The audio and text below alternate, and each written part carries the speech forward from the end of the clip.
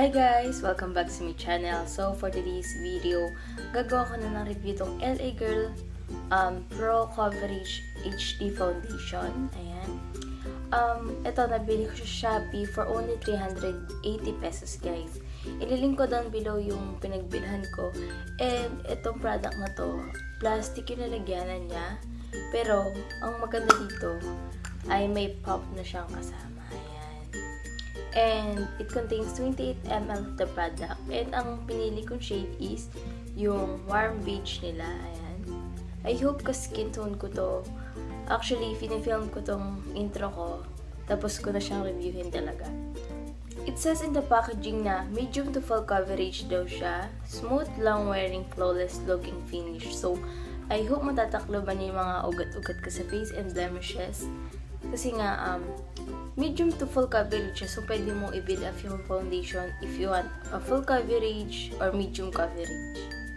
And after mo open yung product, 6 months lang itatagal niya. So, medyo unti lang yung panahon na magagamit mo siya. Pero 28 ml lang naman siya. Kaso, 28 ml siya. And alam kong tamang ml lang foundation is 30 ml.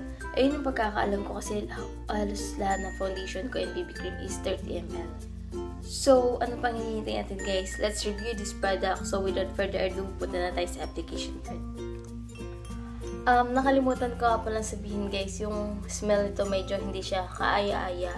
Medyo amoy na nasusunog na plastic siya. So, pero pag gina-apply mo na naman siya sa face mo, medyo nawawala na yung amoy, especially kapag naset mo na siya ng powder. Nawawala na yung pagkasunog ng plastic na amoy niya.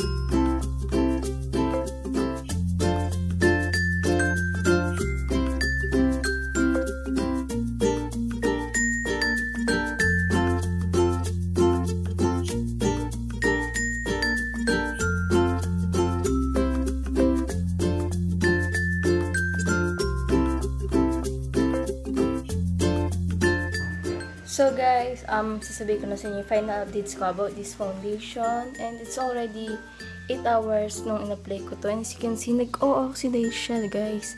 Nangitim yung part ng area ng face ko. As you can see, magkaiba na siya sa neck ko. Sobrang nag-oxidize siya sa akin. And first time ko itong maranasan sa foundation. Pero guys, ang gusto ko dito, hindi siya nag-cake up. And oily ako, pero nakokontrol niya yung pagka-oiliness ko. Hindi siya yung bonggang-bonggang pagka-oiliness, guys. And isa pang factor na kaya gusto ko itong foundation na to, sobrang lightweight na lang. As in, wala akong nararamdaman, walang lagkit feeling. Kanina, walang lagkit feeling, pero ngayon, wala na talaga. Ngayon, medyo mayroon na. Kasi may oil na ako nararamdaman ngayon. Ayan, as you can see, medyo oily na ako.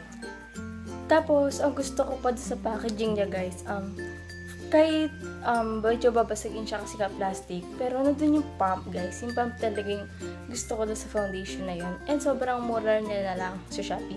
380 pesos. Ililink ko doon below yung Shopee na pinagbilhan ko nun. So, wala lang akong masasabi sa foundation na to. It's really good for me. Pero na lang, nag-oxidize siya. Pero yung sa oiliness, Okay pa naman guys pero doon sa T-zone lang talaga. Pero hindi siya yung sobrang lalang pagka-oiliness. So, that na lang guys. So, that's my video for today. I hope you like this video. Please give this a thumbs up, comment down below, subscribe to my channel. See you next soon. Lovelots.